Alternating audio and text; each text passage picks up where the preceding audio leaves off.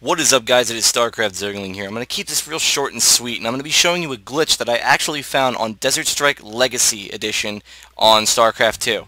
Now, I love this game mode. This is one of my favorite game modes, and as tradition, with me of course, I love to find glitches in my favorite games. So, what better to do a video on than Desert Strike, one of my favorites.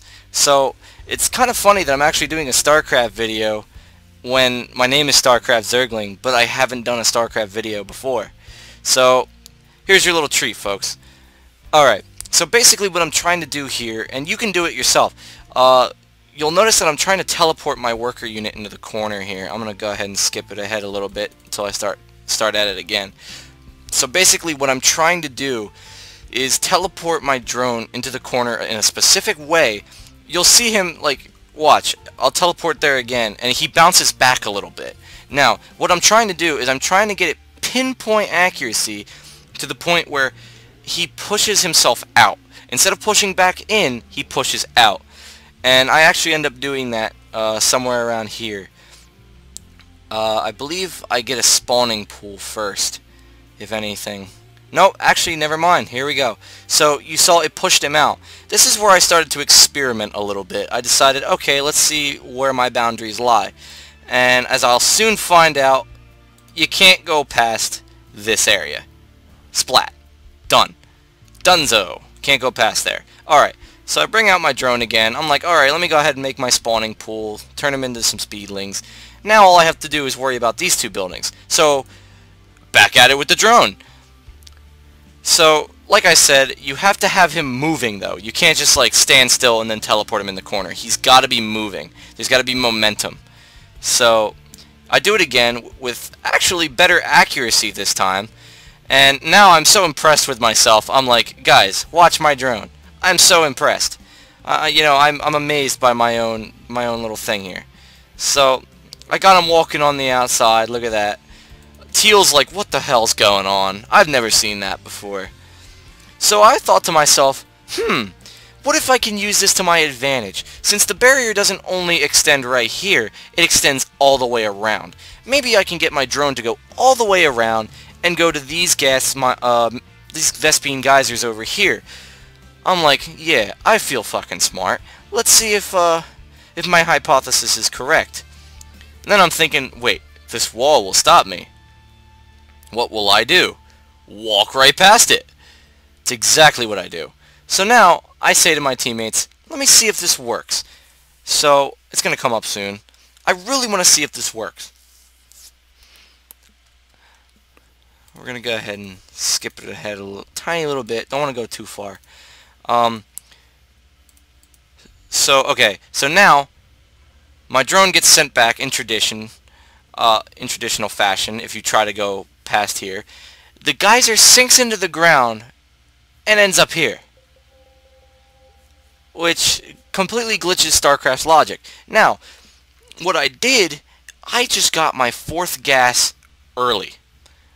I have just gotten my 1st gas early. I glitched the game out so bad. I am just so amazed with myself. I'm like, oh shit. Like, when you find a glitch for yourself, you feel so empowered. It really feels empowering. Like, you just did something nobody else has done. So, I keep playing the game, and I'm going to kind of save you the trouble of going through it here. I do inevitably, and I feel bad about myself. I call myself a bastard because I really do feel like an asshole. But I do end up creating my gases here, and I have my 4th gas early. But I don't stop there.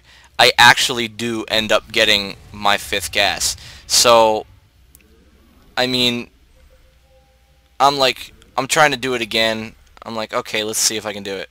He's wondering what my income will be. I'm like, it's probably going to be normal. So let's give this another try.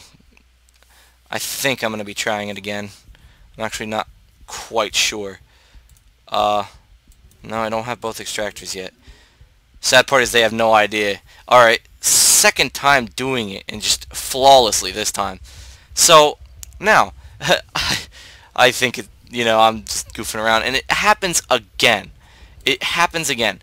So, this basically proves, see, there's two extractors here. basically proves that this can be done. That it can be done, that I can get all the way to my 6th gas.